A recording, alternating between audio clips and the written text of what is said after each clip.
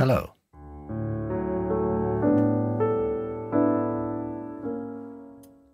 Sometimes people, when they were not married for a long time, think of annulment of marriage rather than divorce, usually in an attempt to avoid complications connected to the very idea of divorce. And sometimes, though not always and not very often, it even might be a good idea. But most of the time, divorce filed uncontested, like on a friendly basis, might be a much better idea. And this is what we're discussing today. The difference between annulment of marriage and divorce. First of all, let's start with the obvious thing.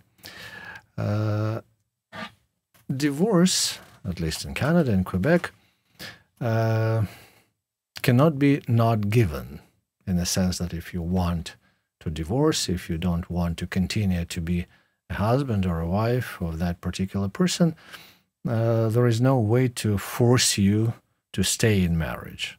So if you apply for divorce, eventually you will get your divorce. The question is more about some accompanying issues, like child custody, if you have a child, child support payments, spousal support, if any, partition of your property, like family patrimony or partnership of guests, or like whatever is connected to the idea of matrimonial regime, whether it was a Quebec one, or maybe you signed a prenuptial or postnuptial agreement, a marriage contract, or maybe you were married in a different jurisdiction. It all might affect the situation. So if you're there, a consultation with a lawyer might be very much needed and advised. But still, like, divorce itself is not a question. The issues following the divorce, the consequences, usually are in question before a judge. Not the same when it comes to annulment of marriage, because when it comes to divorce, if you want to be divorced, you will be. But if you want to annul your marriage, meaning if such a decision is made, if such an order is granted by the court, annulment would mean that your marriage never existed, that it was null from the beginning, which is an interesting idea sometimes when you think that if you don't undergo through a divorce proceeding but through the annulment, then you won't owe child support, or you won't need to discuss child custody, if anything. Usually when it comes to a child, it's not that simple, and it's not about annulment. And even if your marriage is annulled, but you had a child, there will be still a question of child custody and child support. But spousal support might be more precarious in that situation, and there will be normally no partition of family property because there was no family property. So this is the reason why some people think of an annulment as a better solution than divorce. But the annulment, as opposed to divorce, is not guaranteed, because you cannot simply come to the judge and say, okay, I changed my mind, I no longer want to be with that person. For that, you have a divorce proceeding. Annulment is usually connected to the idea that you married by mistake, so that you didn't have this common intent at the time of marriage to continue as a couple. For example, and if you apply for annulment, you will have to prove that.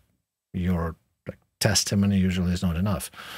For example, the other person only married you for the reason of immigration, without any intent at the time to be, at least for some time, to be a true family with you. And if that is the case, for example, if there was some fraudulent complot with somebody else, well, you might try. but again, it's hard to prove usually. And as the courts showed many times, if the other party would prove that you knew that this was an arrangement implying the immigration, then normally, usually, it's not enough to ask for annulment. Maybe one of you pretended to be a very different person, like different name, different status, sometimes, but it's harder, of different financial situation. So if later the deceived person can show that, okay, I didn't know that he was a convicted criminal, I didn't know that he was a like sexual predator or child molester, I didn't know that he was like this deeply undead and something like that, but usually something like really egregious, not that, well, I thought he or she would speak French or English or Spanish better than it appeared later. It should be something that if you knew, or if the other person knew at the time, you or the other person would not even get into this marriage in the first place. So it should be some crucial kind of information. And again, the one who is applying for annulment should prove that that was the case and that information was really not available, that the person was really deceived. Again, it's not exactly this or that reason, but this kind of reason. That, but for your true belief that something was true, you would not even get into that marriage. Usually, it's not enough to show that, okay, I didn't know that he or she had children, or I didn't know that he or she had some particular hereditary disease or something like that.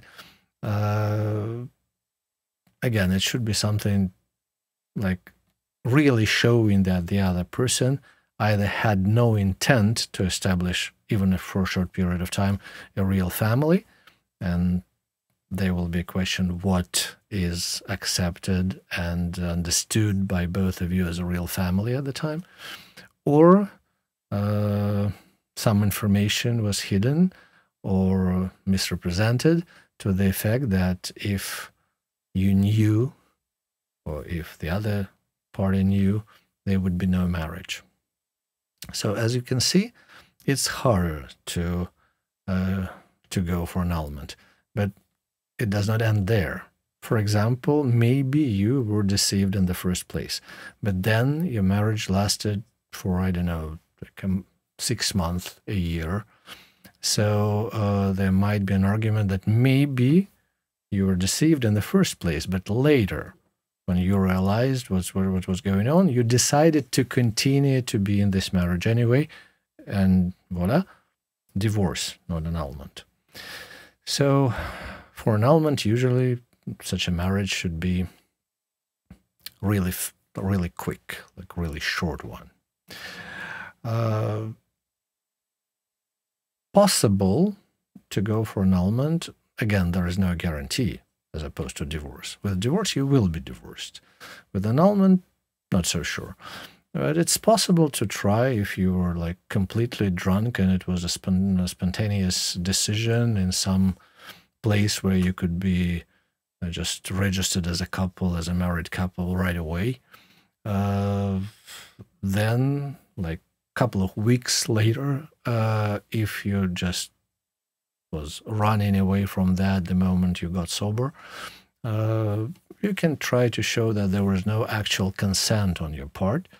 So there was no marriage in the sense that, again, there was no intent, actual intent to get into that marriage. But again, if you had a history of previous relationship, which might be interpreted as preparation for marriage, then again, it would be harder. So to sum up,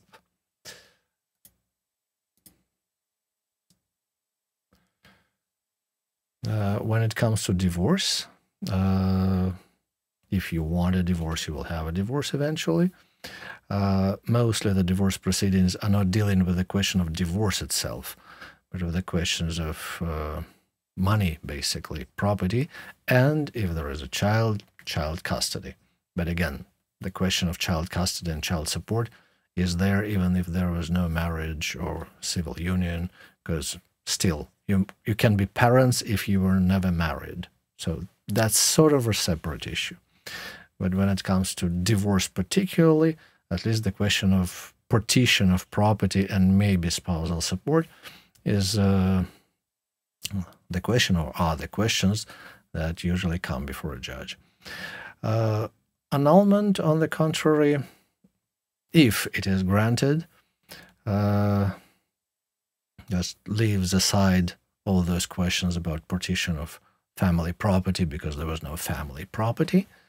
But it's hard to argue, it's hard to prove, and you have a very limited period of time, usually, normally. But again, well, if you have particular situation, then you should consult your particular lawyer. This is just general information. But, well, in general, the window for applying for annulment is rather narrow. Here it is. Thank you, and have a nice day.